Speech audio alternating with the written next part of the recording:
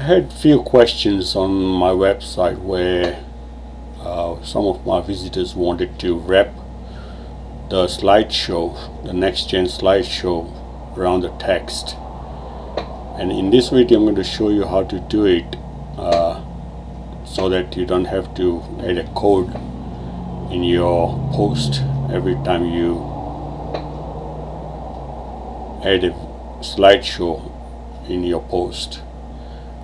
So to do that, there's two ways you can do it. One from admin panel and go into the editor, or you can go into the cPanel and then use the cPanel editor.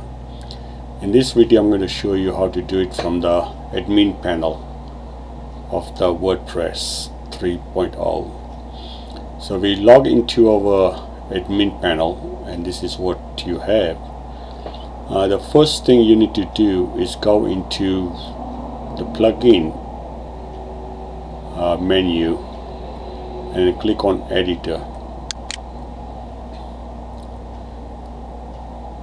This is the plugin editor where you have all the plugins that you all installed, and one of them is the NextGen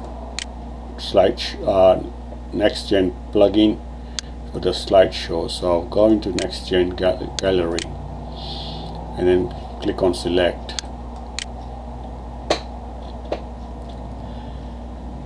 These are the files that are required for the plugin for the gallery to work. But what we're going to need to do is go into style CSS and just change the style CSS so that we can wrap the video around the text. So go into NextGen gallery CSS, ng gallery CSS, click on it. This is a CSS file for the gallery, NextGen gallery, and we're going to go into slideshow. It's somewhere around about here. It's margin left auto, and I'm going to change that to 20 pixels. You can change to whatever pixels you want, how much level gap you want on both. So the margin on the left I'm making 20, and on the margin on the right I'm going to make it 20.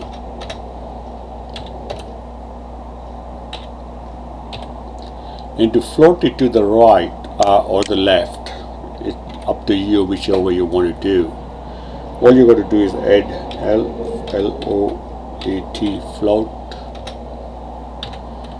column. I'm floating it to the left, and you can make it right if you want to. That's up to you. That's only 3 changes this we made in here. And then when you update the file, and now if we go on the site, we should have, it's in the center right now, but if I refresh the page, it should wrap around the code, wrap around the text, sorry.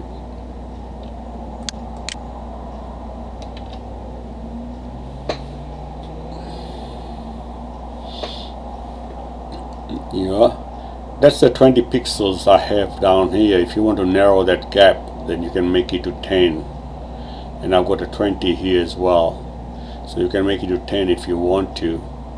I hope this video has helped you on how to wrap the text around the NextGen slideshow so that you don't have to do it every time you post. Thank you.